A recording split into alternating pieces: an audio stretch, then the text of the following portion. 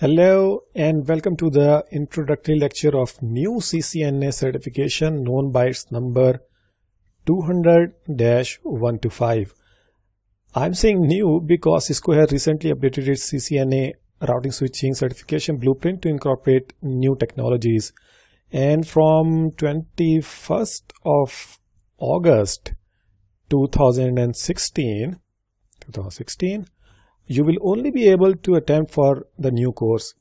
Just like previous Cisco versions, you can take two exams, ICND 1 and Part 2, to earn your CCNA RS certification. Now, I've been asked by many students to upload lectures encompassing new topics, and honestly speaking, my other professional commitments are just way too much to spare time for lectures productions. But I have managed to research the topics and incorporate the new topics in the old course. Since many of the core technologies remain the same, there is no need to replace the course altogether. So if you open up a lecture and you find 200-120 in the intro, it wouldn't mean that it is an obsolete topic. Now, coming to the important part, that what has changed from previous CCNA, which was version number 2. You can have a look at, and let me just pull up the browser here.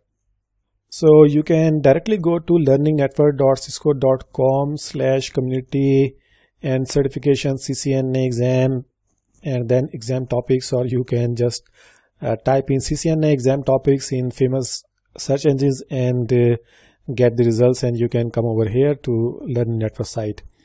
So if you pull down the scroll bar, you can see the topics over here, and you can further expand them to see the details if you are interested. Definitely you must look at them in detail so that you know what has changed, and you can also compare these topics with the older ones if you have got them, so that you know what's the difference, what has been removed and what has been added.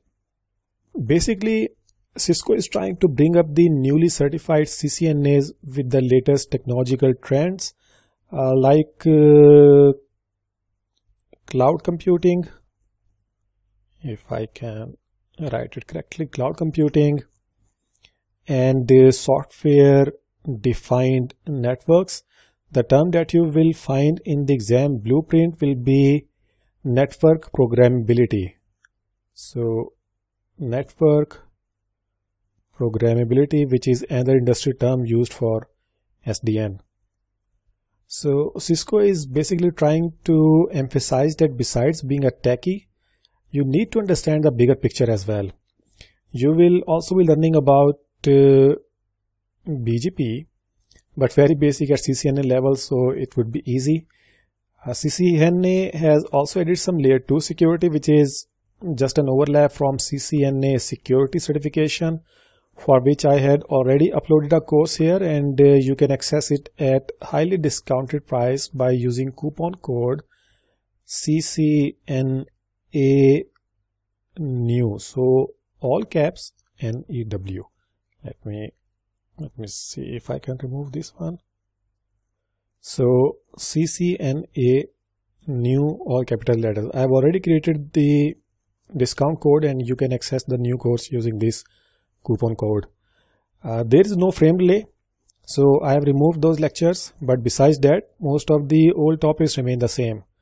Cisco has also removed bridges and hubs topics, but I have not removed those from the lectures because they are building blocks towards switching, and frankly speaking, pretty easy and quick to go through. As for the reading part and self-study, you can purchase the official certification guide from Cisco Press if you want to get more knowledge about certain Cisco terminology or specific about a certain configuration. You can also visit cisco.com. Let me just show you how to do it.